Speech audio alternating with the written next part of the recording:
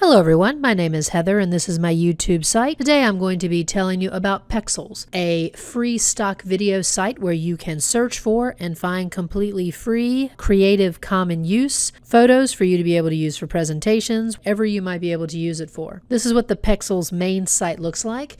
If you want to know more about Pexels, you can browse and discover photos, popular photos. If you look here in the right corner, if you click on license, you will find out about the legalities of Pexels. If you take a look at how to use the images, you can find out that all of the images in Pexels are all free for personal and even commercial use. You can modify, copy, distribute. The only thing that they ask for is that you use any identifiable people in a way that is in a positive light. So in other words, if there is a way that you see people's identifiable faces, they cannot be used in a bad light or in a way that may be found offensive unless they give consent. Using this site is very easy. You can use the images for whatever you'd like to use them for. You do not have to give attribution. You can browse to your heart's content. Everything's there, but just follow their rules. Back at the site, let's say that I'd like to do a search for teens. And when I do a search for teens, you're going to get lots of different images. And if you always want to be really positive, you're not going to have to ask for any type of attribution. You can use a picture that doesn't show anyone's face like these. So for instance, this one's got the shoes. This one's showing their backs. This one, her face is covered up for the most part. This is where she's sitting. This gentleman is turned. All of those types of things.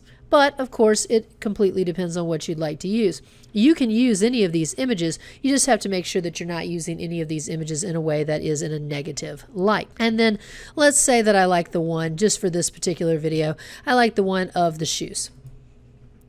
And then if you would like to download it, you click right here on free download. If you click on the arrow, you get the original image, or you can pick large, medium, small, or you can customize. I'm going to click on medium. You click on download, and that is it.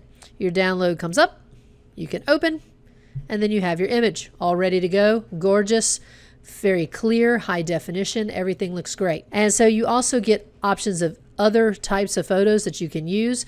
Great for various and sundry images that you might need for websites, images for presentations. There is a host of images throughout that you can search, look for, and if you're very interested and a budding photographer, you can contribute photos as well. So this is Pexels, great to use. I have other image database videos in my YouTube channel. Take a look. If you like what you see, please subscribe. Thank you so much. More videos to come. Have a great day.